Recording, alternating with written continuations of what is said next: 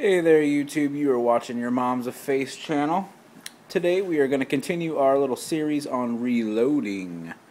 This one is specifically going to cover the equipment that you're going to need. First piece of equipment is a garage or basement to do it in. A safe place away from kids and or children and other people, so that if anything were to go wrong, you don't put them in harm's way. I chose the garage because I don't have a basement. And yeah, I'm not going to make this a very long video. I might just go over some pricing, some equipment that I use. And not everybody's going to need everything that I have. Yeah, I have a different process sometimes, kind of with Tupperware and just a little bit of sorting different things, hand gestures. So let's get right into it. The first thing you can actually, and the most important things are going to be on the first list. All that you see right here is a kit. You can buy it in a kit. You can buy it all separate. It's going to be more expensive. This is a single stage press kit. It's a Lee. It's the I think the Challenge Breach kit.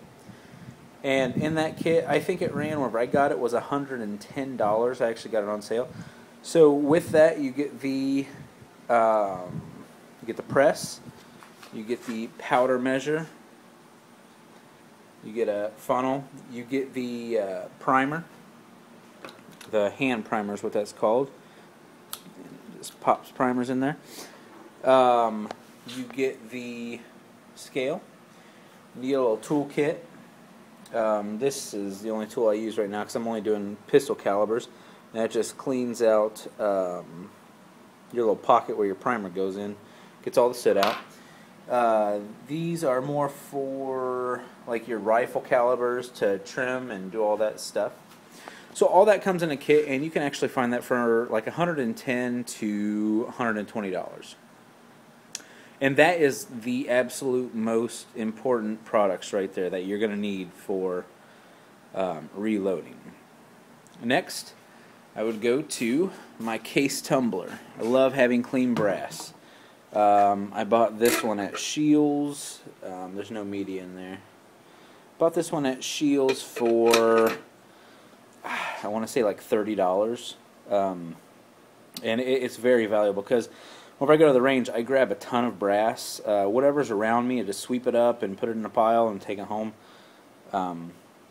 And I clean all of it. You can actually save brass that you don't need and sell it online. What I do, I just give them to friends that if I don't reload it, I give them to a friend that I know does reload them, and I go that route. Another thing with the tumbler is a sifter.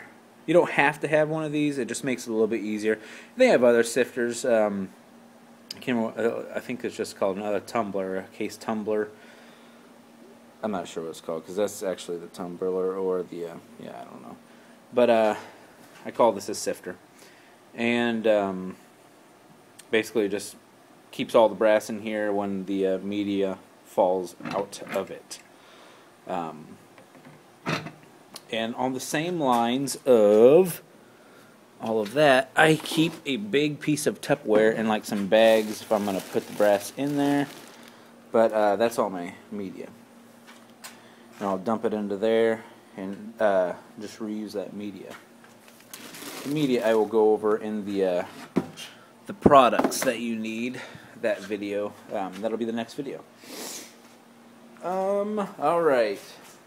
So that's at my actual table, what I have sitting on the table at all times. An assortment of Tupperware always helps me. I keep my Tupperware.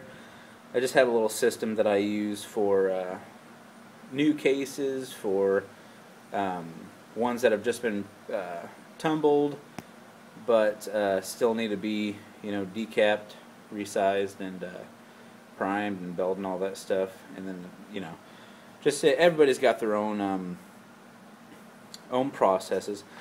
The next ones are just kind of your things. You need some writing utensils, something to mark, because you get them marked in this book. You can get just specific caliber. I like to get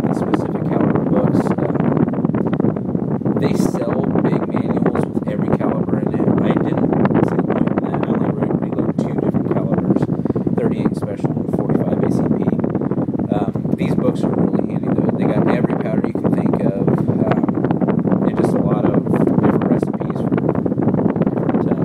different loads. Next would be these trays. These are lifesaver, especially with 38 Special because they're taller and they don't stand up on just any surface by themselves, as well as 45 ACP. So I use these a lot for the